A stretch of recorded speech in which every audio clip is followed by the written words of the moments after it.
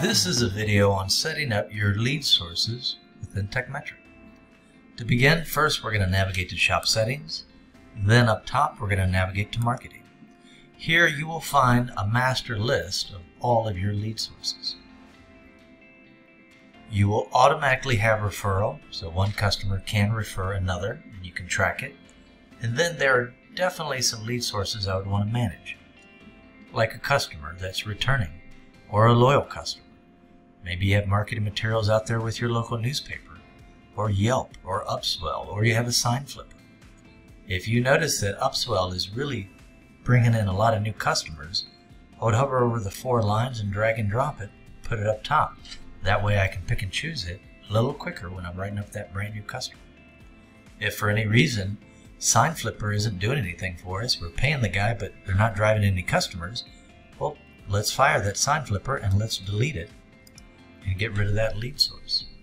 Now this lead source does feed 2 different reports. So let's navigate away from here and let's navigate to reports.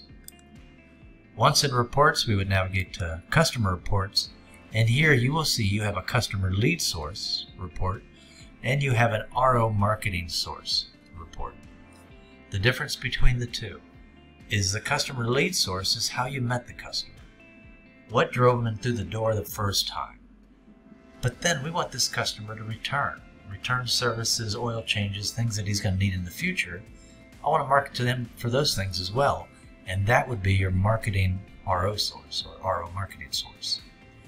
Now, taking a look at this within a repair order, if we move into Bob's repair order, within the accordion folders, I can hit the edit pencil for the repair order, and I can track that this customer is coming in for Google or a mailer, whatever it might be. This is the reason he's returning.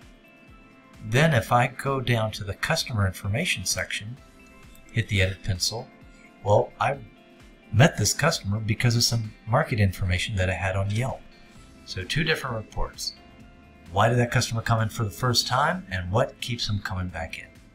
Thanks for watching. Please do not forget to give this video a thumbs up and to share it with the rest of your team.